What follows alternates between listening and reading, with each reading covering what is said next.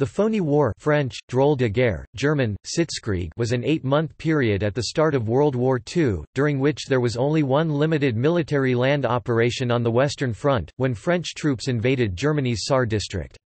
The Phoney period began with the declaration of war by the United Kingdom and France against Nazi Germany on 3 September 1939, and ended with the German attack on France and the Low Countries on 10 May 1940. While there was no large-scale military action by Britain and France, they did begin economic warfare, and shut down German surface raiders.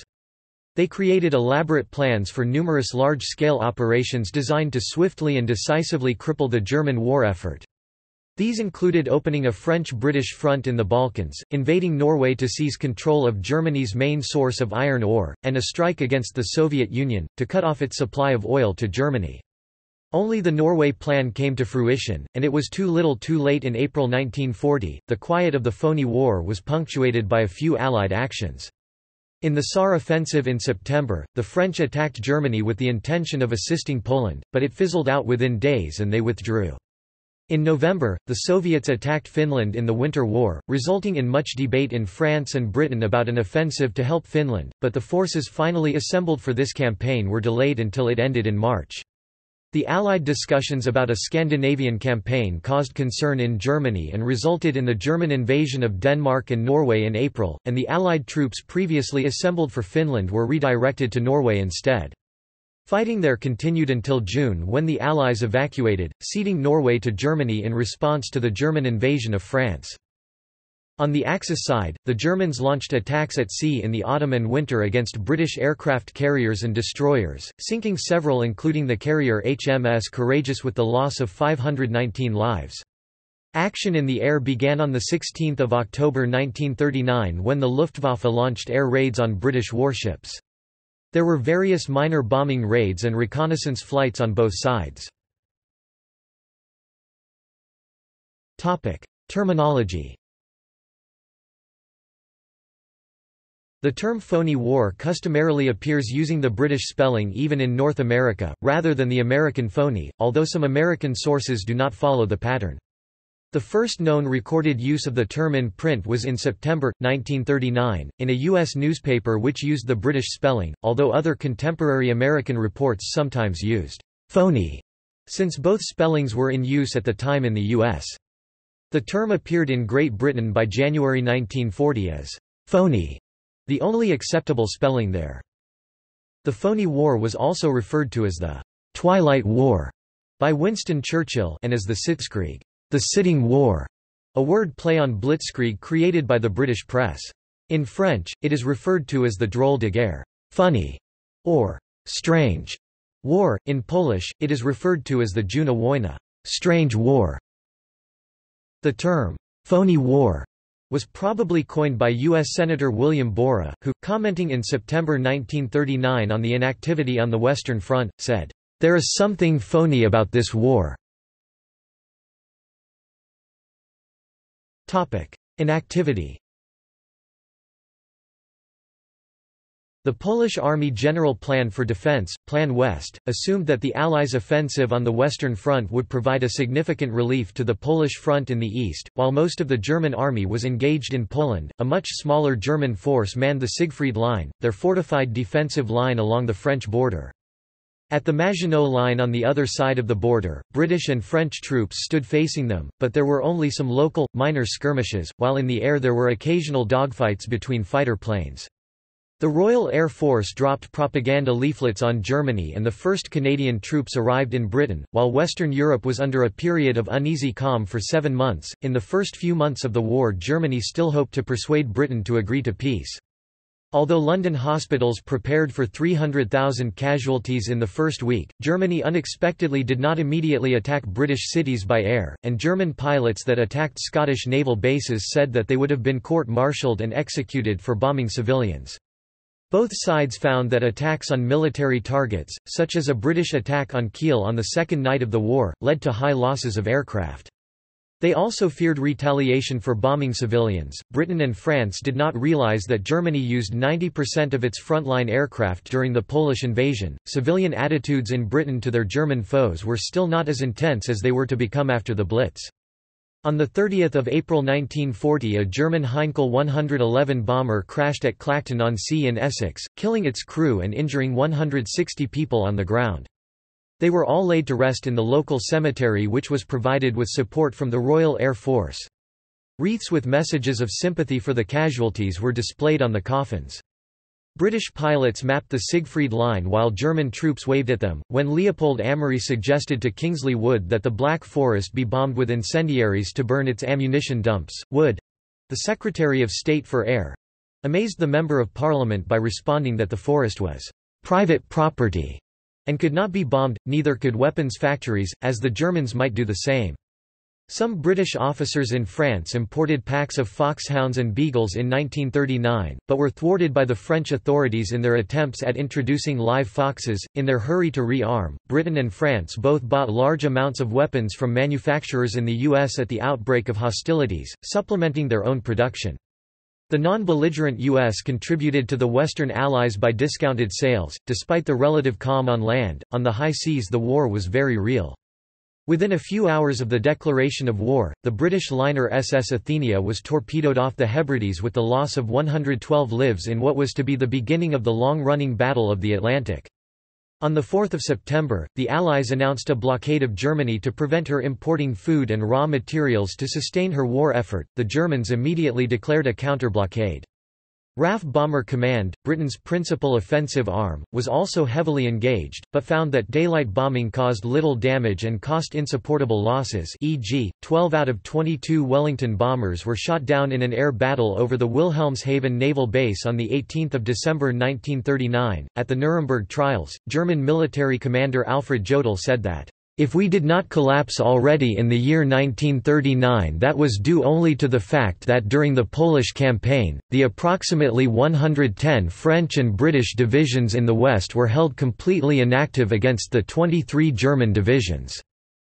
General Siegfried Westphal stated that if the French had attacked in force in September 1939, the German army could only have held out for 1 or 2 weeks.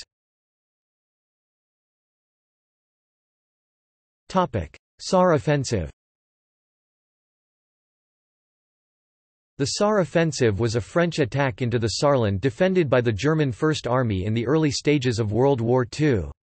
Its purpose was to assist Poland, which was then under attack. However, the assault was stopped after a few kilometers and the French forces withdrew. According to the Franco-Polish Military Convention, the French army was to start preparations for a major offensive 3 days after the beginning of mobilization. The French forces were to effectively gain control over the area between the French border and the German lines and were to probe the German defences. On the 15th day of the mobilization, that is on the 16th of September, the French army was to start a full-scale assault on Germany. The preemptive mobilization was started in France on the 26th of August, and on the 1st of September full mobilization was declared. The offensive in the Rhine River Valley area started on 7 September, 4 days after France declared war on Germany. Since the Wehrmacht was occupied in the attack on Poland, the French soldiers enjoyed a decisive numerical advantage along their border with Germany. 11 French divisions advanced along a 32 kilometers (20 miles) line near Saarbrücken against weak German opposition. The attack did not result in the diversion of any German troops. The all-out assault was to have been carried out by roughly 40 divisions, including 1 armoured, 3 mechanized divisions, 78 artillery regiments and 40 tank battalions. The French army had advanced to a depth of 8 kilometers (5.0 miles) and captured about 20 villages evacuated by the German army, without any resistance. However, the half-hearted offensive was halted after France seized the Warndt Forest, 7.8 square kilometers (3.0 square miles) of heavily mined German territory. On 12 September, the Anglo-French Supreme War Council gathered for the first time at Abbeville. It was decided that all offensive actions were to be halted immediately as the French opted to fight a defensive war, forcing the Germans to come to them.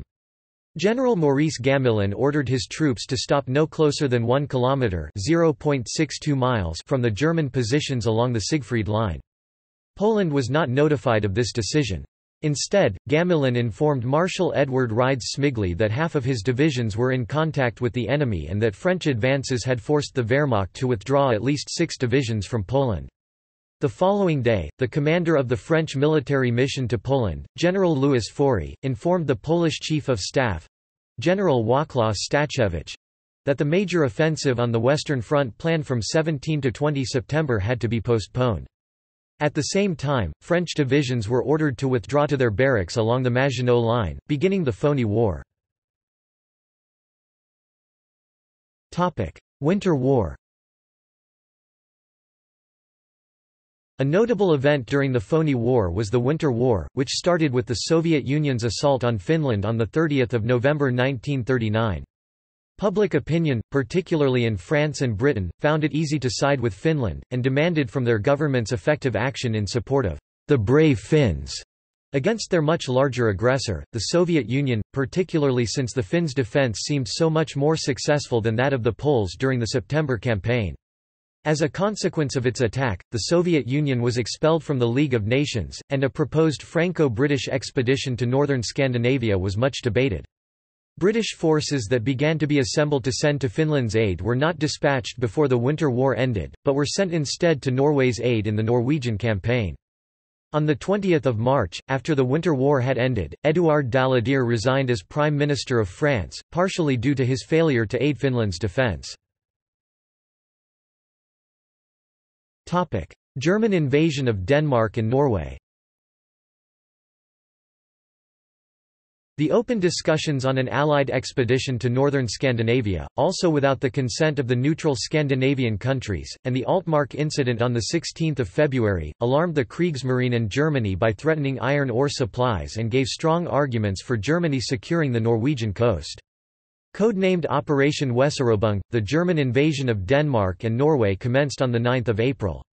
From the 14th, Allied troops were landed in Norway, but by the end of the month, southern parts of Norway were in German hands. The fighting continued in the north until the Allies evacuated in early June in response to the German invasion of France. The Norwegian forces in mainland Norway laid down their arms at midnight on 9 June. Change of British government. The debacle of the Allied campaign in Norway, which was actually an offshoot of the never-realised plans to aid Finland, forced a famous debate in the House of Commons during which the British Prime Minister Neville Chamberlain was under constant attack.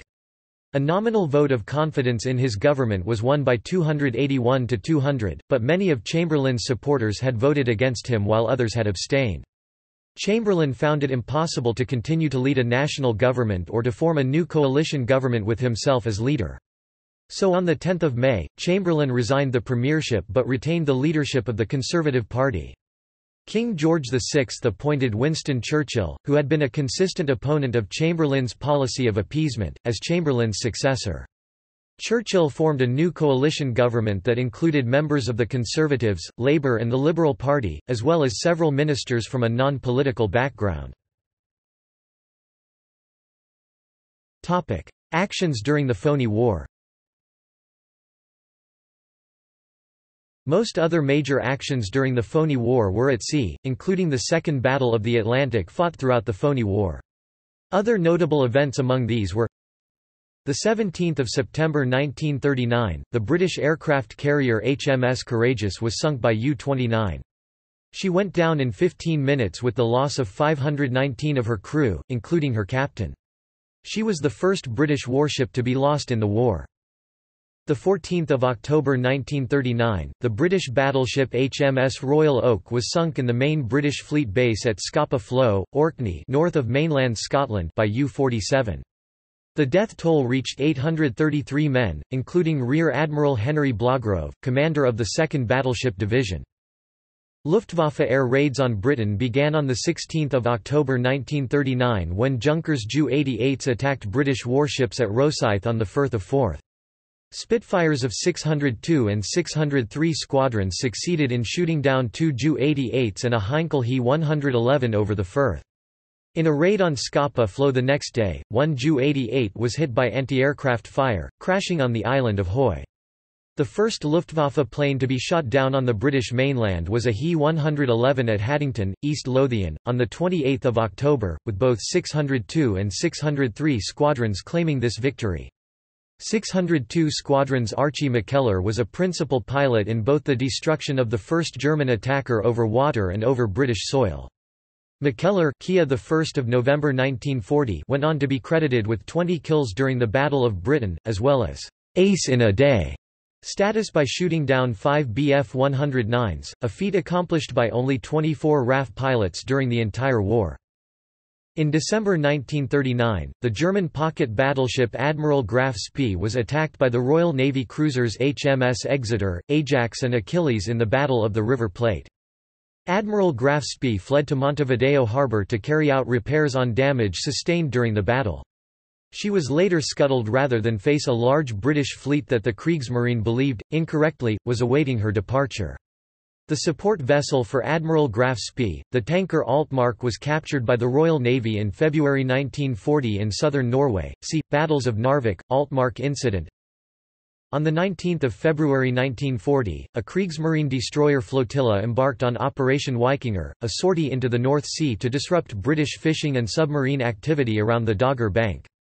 However, en route, 2 destroyers were lost due to mines and friendly fire from the Luftwaffe. Nearly 600 German sailors were killed, and the mission was then aborted without ever encountering Allied forces. The warring air forces also showed some activity during this period, running reconnaissance flights and several minor bombing raids.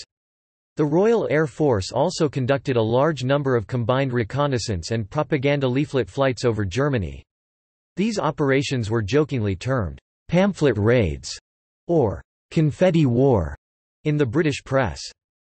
On 10 May 1940, 8 months after Britain and France had declared war on Germany, German troops marched into Belgium, the Netherlands and Luxembourg, marking the end of the Phoney War. Italy entered the war in June 1940. See also: Operation Pike, Western Betrayal, Why Die for Danzig? Notes. References. Further reading. Pierre Porthault, L'Armée du Sacrifice 1939–1940, Guy Victor, 1965.